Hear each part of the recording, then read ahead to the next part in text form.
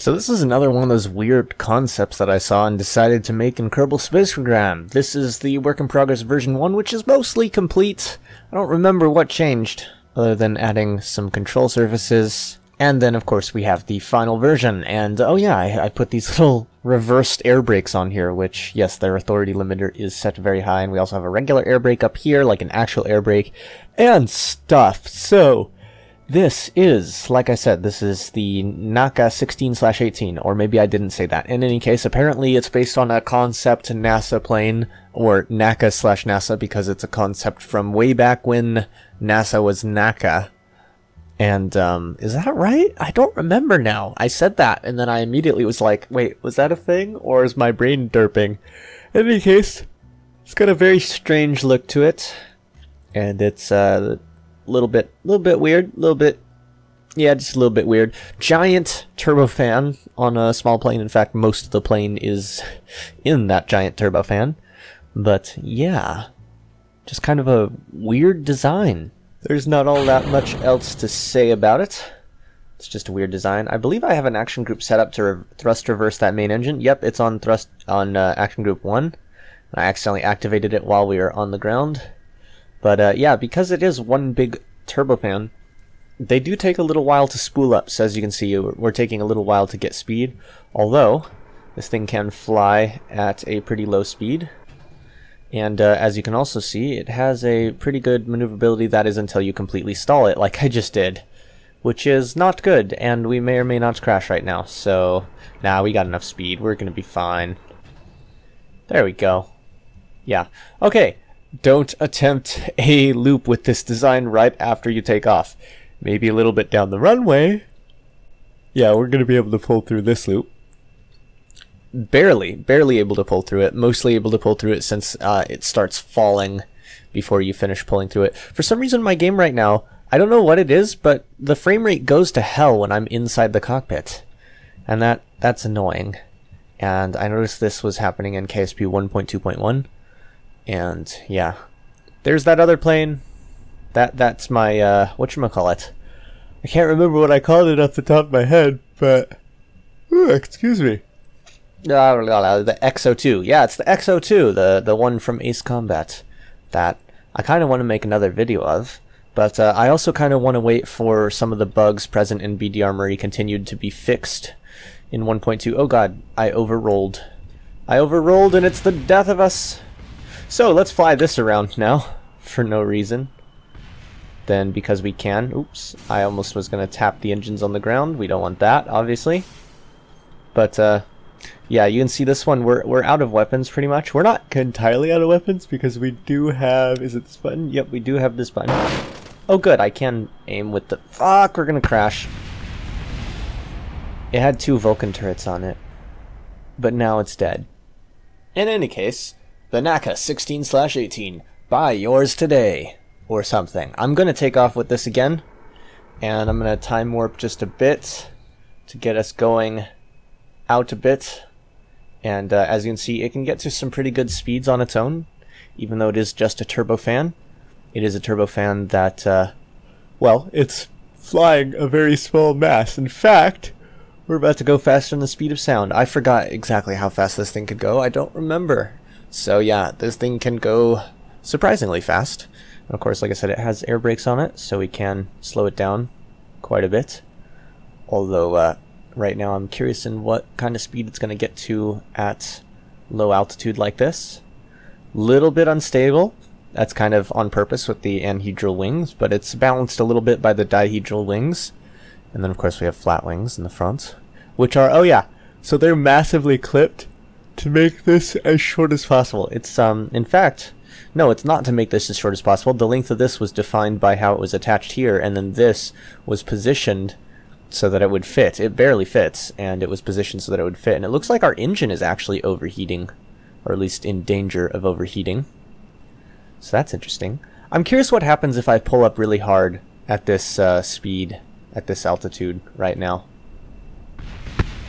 That's basically what I expected. More of the plane survived than I thought would.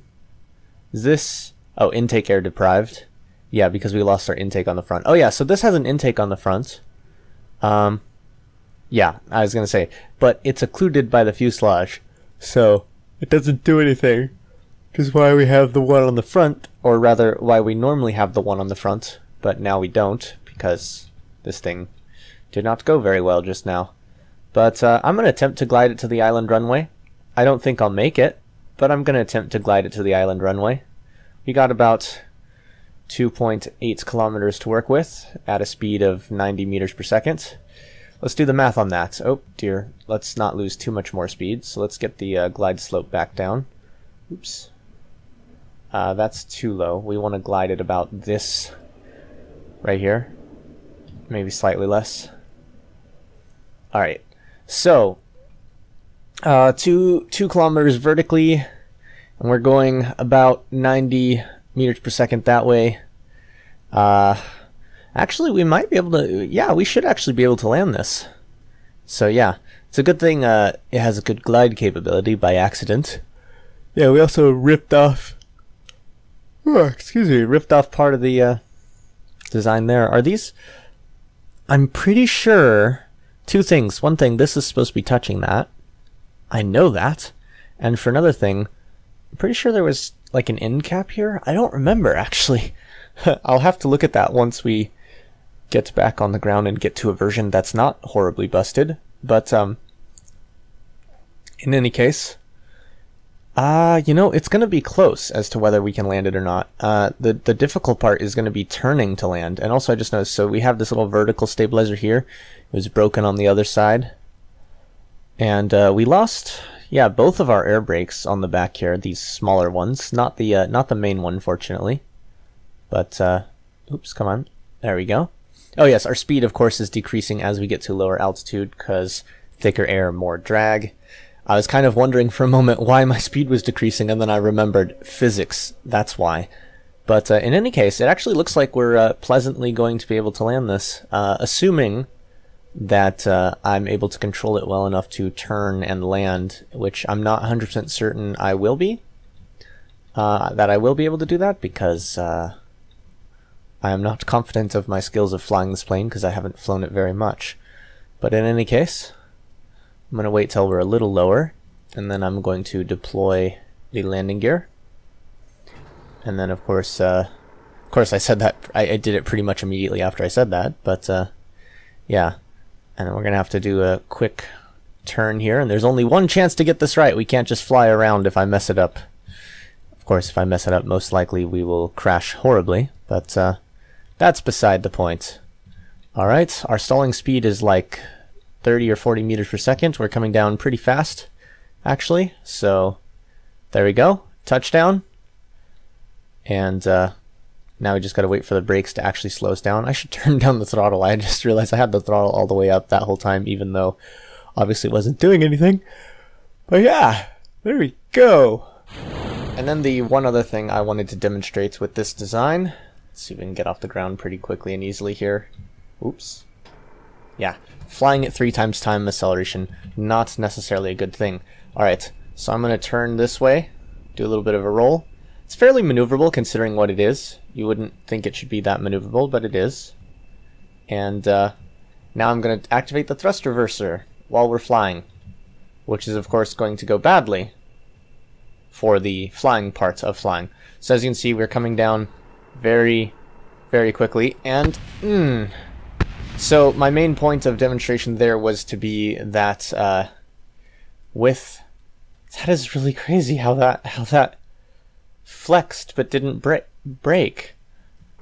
Yeah, it's still I don't have Kerbal Crash System installed. I don't think it's been updated for this version yet, but this, I mean, this is fully attached still, but it's deformed. That's crazy.